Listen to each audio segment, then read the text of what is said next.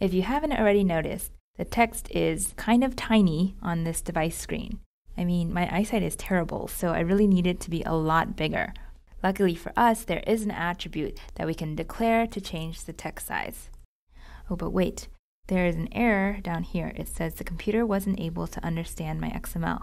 Double checking the code, I see this new line that we added is actually appearing in black font, whereas everything above it has blue for the attribute name and red for the attribute value. So there's something wrong with this line.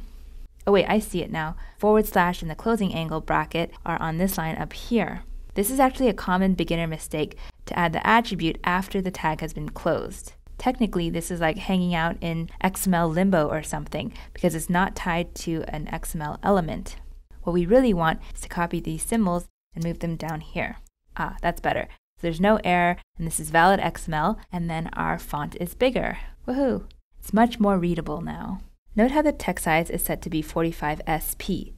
SP stands for Scale Independent Pixels. It's a unit of measure similar to DP, which makes the app look consistent across different devices of different densities. Now, SP is only used for fonts because it adjusts based on their user's preferences and settings for text size. Let's look at that now. Let me show you where the setting is.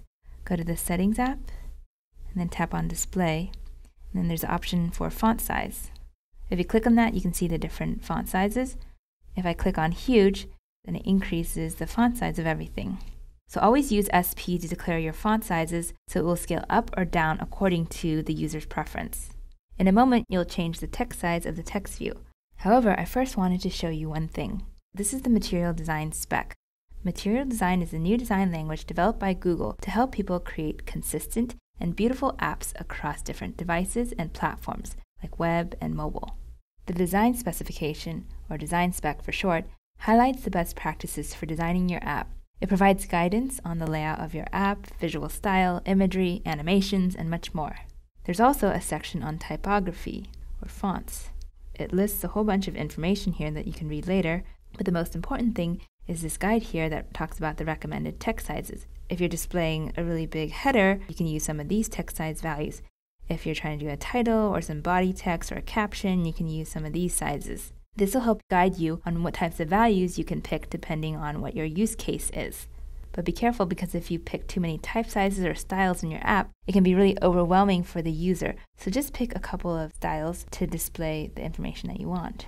When you change the text size for the text view, try a couple of these values here.